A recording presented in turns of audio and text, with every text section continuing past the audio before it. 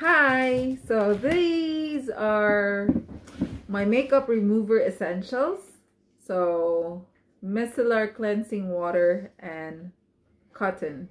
But this is not about just removing makeup. I want to ask you something. What's your story? What's your life story?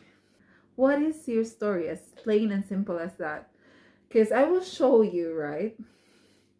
Sometimes we pretend a laughter. Sometimes we pretend a smile. We, most of the time, pretend we got it. We have got it all figured out. That we don't need help. But what really is your story? Because behind this makeup, or behind the smiles, behind the giggles, behind the laughter, is the real person, the real story.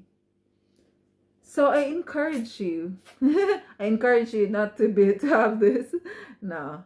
So I encourage you, take off your eyelash, take off that pretense of you got it all figured out, and tell us your story. Well, let me begin. As you may all know about my Parkinson's, but my life story is not about the struggles of Parkinson's. My life story is that I have overcome and continually trying to overcome that story of Parkinson's. As traumatizing as it may have been, I have learned the strength of human spirit.